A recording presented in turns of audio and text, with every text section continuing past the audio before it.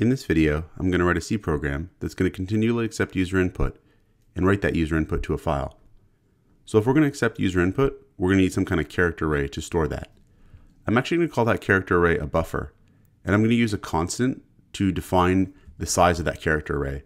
So that terminology and this approach of using a constant is actually pretty common when we're solving problems like this, to call the character array a buffer and to give it some constant defined size. So here we have a character array called buffer, and it's defined with this constant buffer size here, which is 1024, which is fairly large. That's going to handle any reasonable line of user input.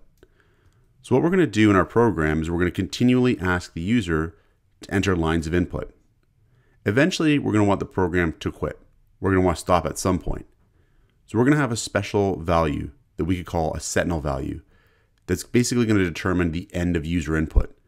And we'll say that that sentinel value is just the string quit.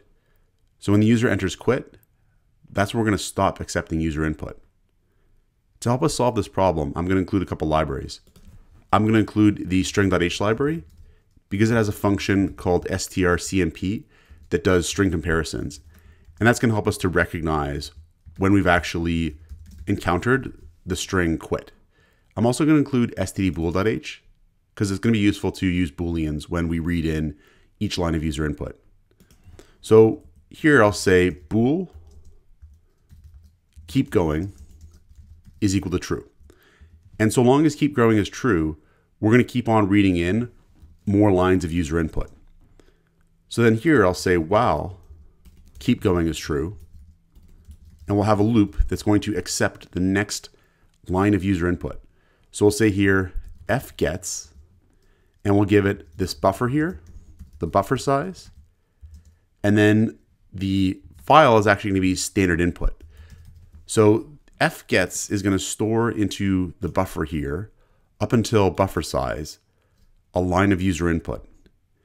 And it's going to store a line of user input from the terminal because we've used stdin here, this special keyword that says use standard input as the source of input for fgets. You could use other things. So you could actually use files and other types of input streams, but we're going to use here standard in. So once we've read in this buffer, we're going to check to see if the user has entered quit. If they've entered quit, we want to stop reading in lines of input. So I'll say here, if strcmp buffer quit is equal to 0, we'll set keep going equal to false. So strcmp is that string comparison function. And here, we're going to compare what the user entered into the buffer here with fgets with the string quit. And if they're the same, string comparison is going to return 0. So that's why we're doing a comparison here. And we're saying, well, if this ever equals 0, that means the user has entered quit, and we're going to stop going. Now, when the user does enter the string, it's actually going to store the new line character that is entered into the buffer. So every time the user enters a string and hits enter, that enter character is really a new line. And so we also have to check for that as well.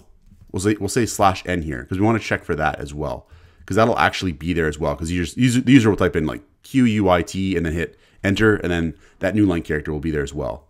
Just to make sure we've got this part working, let's do a printf, and let's just print out what we did store in buffer. So we'll say printf %s buffer. So what we should have here is the part of our code that's going to be accepting user input continuously until the user enters quit. And then we'll solve the file problem next. So we'll compile this here, and then we'll run it. And if I type in some input is printed out. And I'll say another line of input, hit enter, another line of input. When I say quit, it's done. So we now have a program here that can read in lines of input one at a time. Now the next thing we want to do is take each line of input and write it to a file. So to do that, we need a file handle. So I'll say here file star fh, and that's going to be our file handle. And then we need to open the file. So I'll say here fh is equal to fopen output.txt and then w. So fopen is going to open up a file called output.txt, and it's going to open up in write mode. And it's going to return a file handle. And the file handle is what we actually use to access the file and write to the file. So fopen is going to return that file handle. If for some reason this file can't be opened, instead of returning a file handle, fopen is going to return null.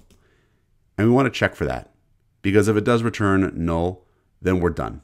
We can't really do anything at that point because we can't write to the file. The other thing that's interesting is this write mode. So in write mode, the way it works is that if output.txt already exists, we're going to overwrite it. So it's basically going to be a new file with whatever content we write to it right now. Whatever is in output.txt already, if anything, is going to be obliterated. It's going to be deleted. So just be aware of that when you write to a file with this W mode, it's going to obliterate whatever's there. You could use a mode called append if you wanted to just sort of append on to what's already there. So the first thing we'll do though is we'll check to see if the file handle is null. Because if the file handle is null, then we're dead in the water. We can't write to the file, we're done. So we'll say here, if fh is equal to null, we'll output an error message. We'll say printf error opening file, and we'll exit. And we'll exit with code 1, just to signal that something is kind of amiss, that something hasn't gone correct. Normally when we return 0 here, we exit with code 0, which indicates that everything is okay. When we exit here with 1, or if we did the equivalent here, if we said return 1, this is actually signifying to the calling environment, to the shell, that something is wrong with our program. And you could say return 1, or you could say exit 1. It's effectively the same thing. We might as well say return 1. Okay, so assuming that we can open the file okay, which we should be able to, we're now going to want to write each line of input to the file. So instead of printing it here, let's actually write it to the file. It'll actually look pretty similar to this. We'll just say here f and then puts, and then we'll put the string buffer and the file handle here. And this will write to this file, this string. Now in this case here, we're not just testing it anymore. We want to actually write this input to the file only when it's not quit. We don't want to actually output quit to the file. So we'll actually copy this here and we'll say else, and we'll put this here. Because only when it's not quit do we want to actually write that line of input to the file. Then down here, when we're done with the file, we'll close our access to it. We'll say fclose fh, and we'll close the file handle. We'll close our access to the file. So this should be good to test now.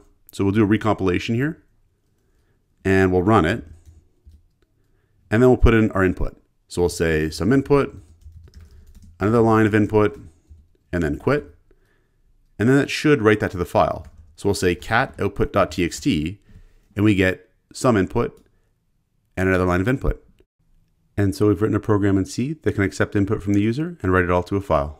Check out portfoliocourses.com, where we'll help you build a portfolio that will impress employers, including courses to help you develop C programming projects.